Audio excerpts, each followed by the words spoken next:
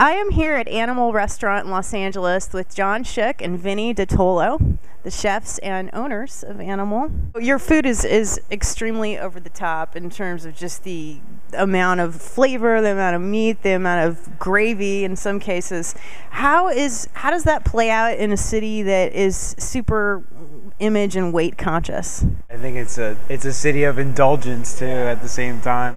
People really like to indulge here. They order a lot of food. They always seem like to over order. Start sweating. Meat sweats. Yeah. My favorite dish that I had last night, the biscuit with the sausage gravy and the seared foie gras on top.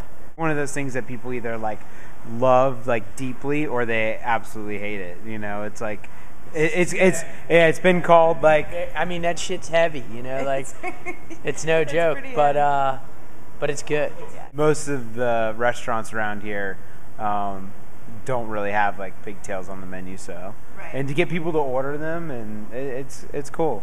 That is cool. Yeah, we ordered them, and I was a little bit scared. I have to say, I was picturing them to be really thin and curly. Yeah. I didn't understand that it would be the top of the tail. It's like a meaty. Yeah. Same idea. It's just a different tail. I know Vinny. I know it sounds really funny, but he's been playing with balls, veal balls. I swear to God, in the back. It sounds funny, you know, to say it, but I'm sure at some point, you know, there'll be a really tasty veal ball dish.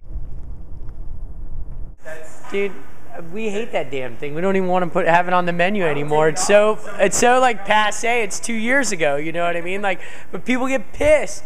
And the more, you know what I mean? And it's there's a point where it's well, I guess you got to keep it on there because so many people come in and it's they go to the end of the meal and they're like, where is the bacon chocolate crunch bar?